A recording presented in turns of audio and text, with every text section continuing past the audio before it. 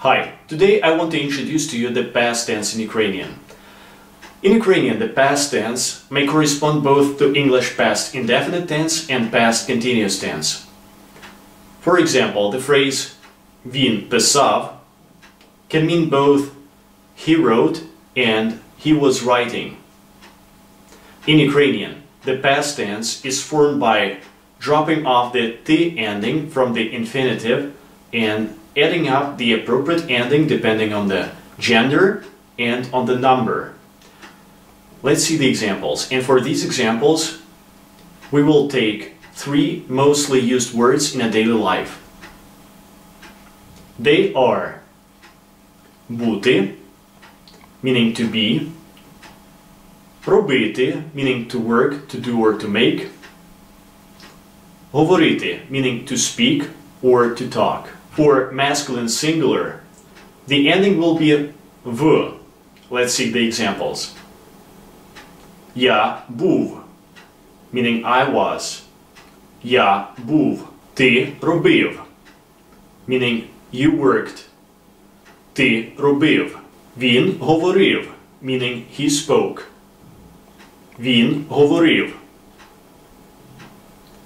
Петро говорив, meaning Petro spoke. Петро говорив. For feminine singular, the ending will be la. Let's see the examples. Я була, meaning I was, if I am a female.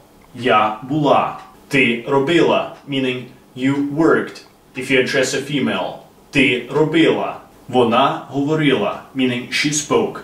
Вона говорила. Оксана говорила, meaning Oksana spoke. Oksana говорила. For all genders in plural, the ending will be li. Let's see the examples. Ми були, meaning we were. Ми були. Вони робили, meaning they worked. Вони робили. Дівчата говорили, meaning the girls spoke. Дівчата говорили. Ви говорили, meaning you spoke in plural. Ви говорили. Try applying these rules with the other words. For example, спати, meaning to sleep. Любити, meaning to like or to love.